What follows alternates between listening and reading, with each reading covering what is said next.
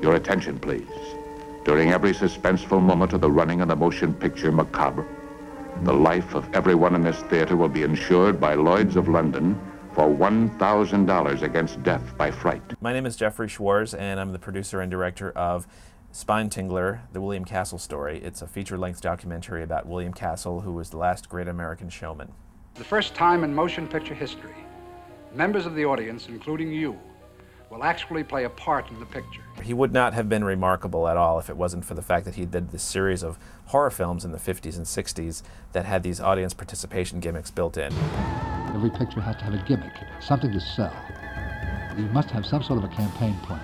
He knew that in order to sort of put himself out there and get himself noticed, he'd have to do things that were really outrageous and crazy. He left the studio to produce an independent horror film because horror films were big at that time.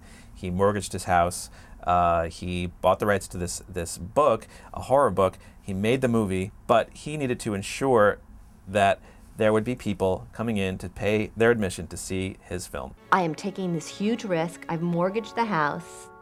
How do I make sure that the audiences come? That fear, and he was driven by fear, you know, made his mind work. So he decided to come up with his first publicity gimmick, which was a Lloyd's of London insurance policy against death by fright. So it was an $1,000 insurance policy. If you died of fright during the film, your beneficiaries would be paid $1,000.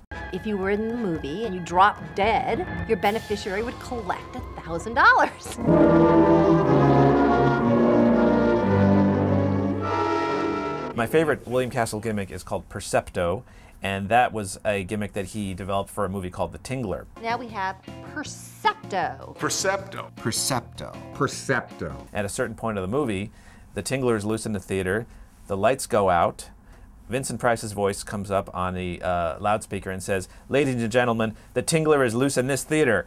And he tells everyone to scream, scream for your lives.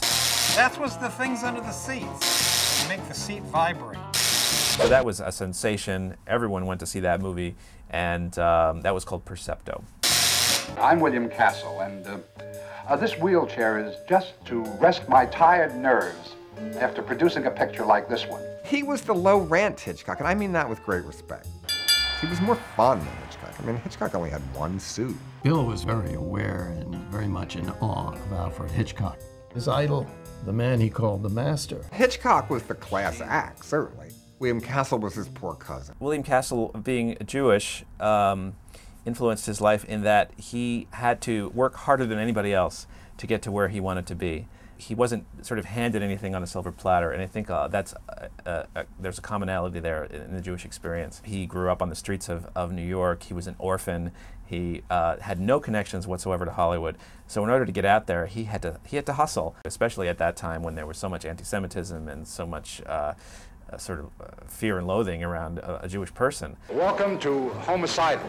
When William Castle passed away, he thought he was a failure, in a way. I mean, because he wanted to make great films and was in a way relegated to making B films and horror films, he really thought that he never really got to reach the heights that he was intended to reach. So when he passed away, he thought he was a failure, which I found really touching. He was a guy who I think is part of the history of Hollywood, who really never got his due. And I wanted to make this film to reintroduce him to the public. He was as famous as Alfred Hitchcock in his day for a few years. And then, of course, as things happened, the mood changed in the country. Vietnam happened, the JFK assassination happened, and we became a much more cynical country. Now we're probably more cynical than we've ever been. I hope this movie can remind people of sort of the joy of showmanship and maybe inspire a new generation to try some of this stuff out.